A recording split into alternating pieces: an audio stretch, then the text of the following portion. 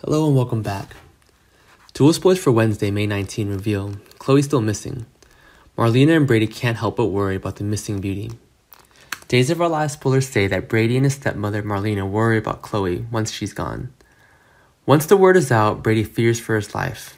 After all, he knows Kristen has a vendetta against the singer. On DOOL, Marlena could most likely provide the emotional support Brady needs to get through this crazy time in her life. And he worries not only for Chloe's safety, but also that Kristen has returned to her bad manners. Salem can't wait for this reign of terror to end. Days of Our Lives spoilers are a reminder that many lives were affected by his jealousy. Even though Xander's a changed man, Chloe Lane's life remains in danger until Kristen DeMera is safely locked up on DOOL. However, no one can guess.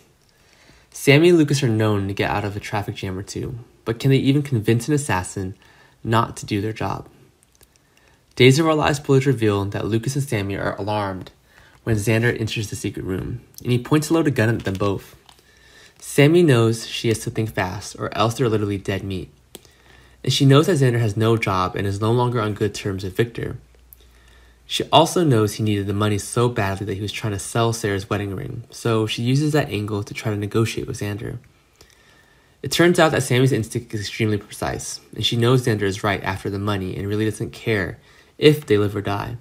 He just wants the money.